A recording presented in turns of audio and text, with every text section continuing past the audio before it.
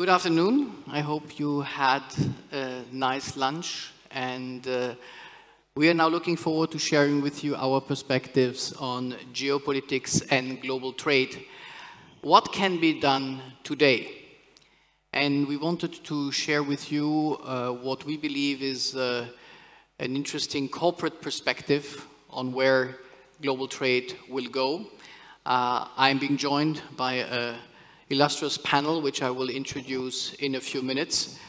And I'd like to kick us off with just 3-4 slides on how we see the world evolving. Introducing myself, my name is Nikolaus. I'm a senior partner at BCG, the Boston Consulting Group. I'm leading BCG's Global Advantage practice, which is dedicated to geopolitics and trade and international collaboration.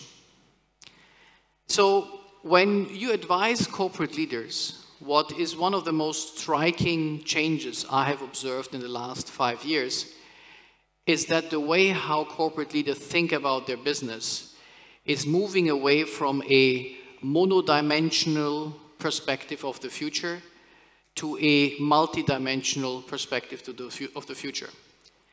And that means that corporate leaders ask us about what are the scenarios of the future? How does the world in 2030 look like? And so, based on this, we have developed a few scenarios which we believe could describe the future. The first scenario is a scenario which is called Back to the Future. The scenario Back to the Future is a scenario which is kind of reimagining the world we knew from 1990s, 2000, a world geared towards free trade, a world where the Bretton Woods system and institutions were working, still working, and companies that were actually seeing the world as relatively flat. Remember, it's the time when Francis Fukuyama was speaking about the end of history. The second scenario is what we would call the limited stalemate, which is a continuation of the conflict in Eastern Europe between Russia and Ukraine, and we have Minister Kuleba speaking to us later in the afternoon. And of course, there's a view of saying, given the static front line, given major elections in Russia, Ukraine, and US next year, this war is not likely to end very soon.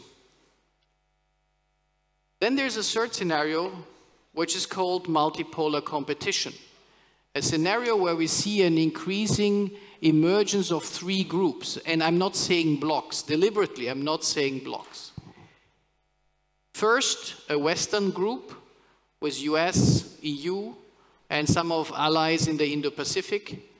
Second, an Eastern bloc and group between China and Russia, and some allied countries ranging from North Korea to Belarus, and then a third group of countries which is not recreating the movement of the non-alliance, but which shows that they want to be at equidistance between these 2 groups, and this is of course first and foremost India, Indonesia, but also countries in this region and in Africa.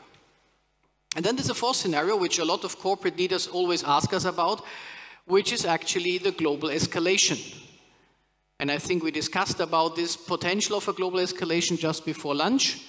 And of course, that would be the addition of a war in the Indo-Pacific to the current conflicts we see around the world. So these are 4 scenarios. Now, the beauty with scenarios is that they are precisely wrong, but generally right. Now, when we look at the scenarios going forward, the key question is, where do we see the future and what is the most likely scenario? Going through these 4 scenarios, we definitely see a loss of steam when it comes to the Back to the Future scenarios. Look at the CHIPS Act, look at IRA, look at the challenges we heard also this morning around WTO. So having a world in 2030 that is similar to what we had around the 1990s and 2000 is, at least from our perspective, relatively unlikely. Second, the limited stalemate. We have seen movements in the last 12 months with increased Western aids in Ukraine, although stalled now. President Zelensky several times in the US, and a clear focus on continuing this war. However, we are in a war of attrition. Did you know that last year we had tens of thousands of kilometers won from both sides? While if you accumulate the movement of the armies in the last 9 months, no side has won more than 1,000 square kilometers. So de facto we have a static front line. Probably this war will at least continue for the next 12 to 18 months if you look at the elections that stand before us. Ukraine, Russia, US. So this is something that will definitely impact us for the next years to come, although hopefully we will reach some kind of ceasefire negotiations in the next years to come. So the dominant scenario is the scenario of the multipolar world. And when you look at what has happened in the last 12 months, a lot of signals go in this direction. It's a multipolar world where we have President Xi traveling to Moscow in March, President Putin traveling to Beijing last month. We have the emergence of the BRICS and the expansion of the BRICS. We have a strong development around the world of an independent thinking beyond the two blocks we are looking at. And last but not least, in this multipolar world, we have also seen the emergence of old conflicts in the last few weeks. Nagorno-Karabakh, Armenia, Azerbaijan, Kosovo, Serbia, and of course, Israel, Gaza. So all these developments show that the multipolar world is probably the highly scenario for 2030. On global escalation, we're a little bit more cautious because we believe that global escalation at this stage, given economic development, military unreadiness, is less likely to happen. So what does this mean for business? Well, I come with a half positive news. When you look at the left-hand side of this chart, you see the development of global trade in the next 10 years. The good news is that global trade will grow by 2.3% per year. You tell me, well, that's actually not bad. Well, under the scenario Back to the Future, between 1990 and 2010, trade was growing 7% per year. So we are at less than 1/3 of the growth. So yes, we are growing, but we are not growing as fast as we would grow in a free trade world. Plus, geopolitics impact how trade routes evolve. Now I'm coming to a complex slide, and it's my last slide, but I want to share with you a few of these trade routes. There are trade routes that will go massively down.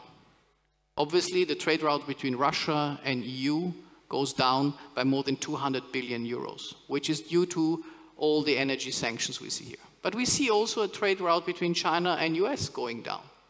And obviously, we see also that the Brexit has proven not very useful for the UK. Then you have trade routes that grow, the yellowish ones. Grow, but grow slowly, underproportionally.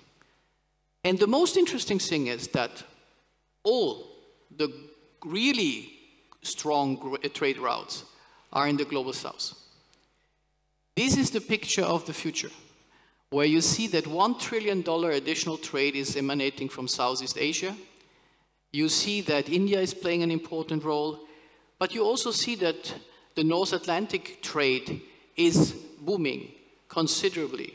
And you could flatly say that the Europeans are replacing Russian pipeline gas by North American LNG. I think this is oversimplified, but you see a shift of trade going on.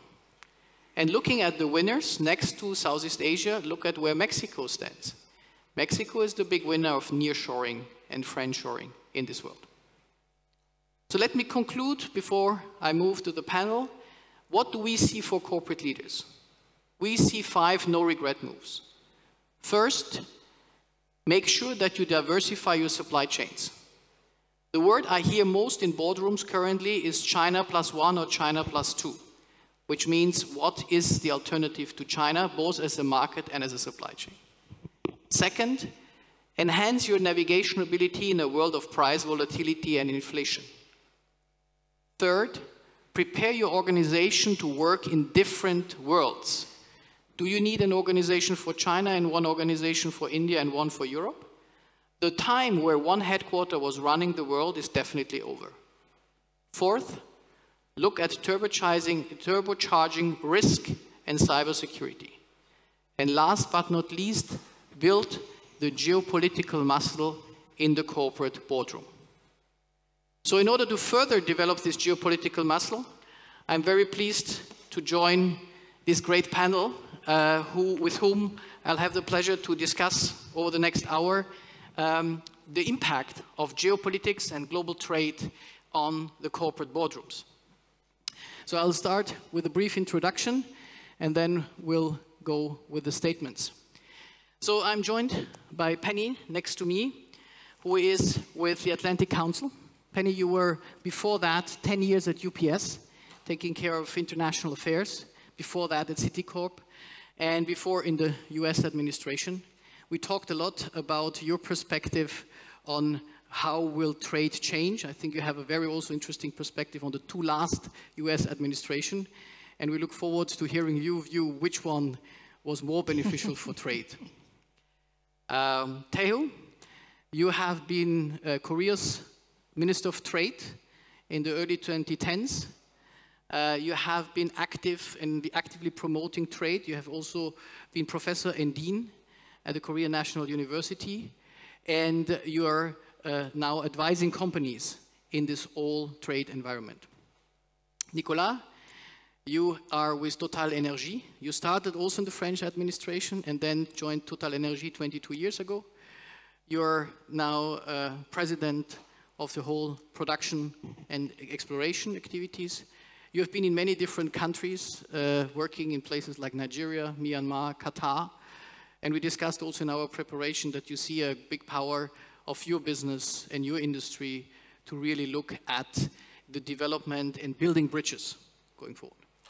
And Jay, you have been at the Navy, you have been diplomat in places like Pakistan and many other places, and you have then moved to consulting, and you're now heading Veracity Worldwide, which is a global geopolitical consultancy and risk consultancy, and we have also the pleasure to work together on some instances. So this is the group, and let me go maybe in the order of the panel we have here with the perspectives that this group has on geopolitics and trade.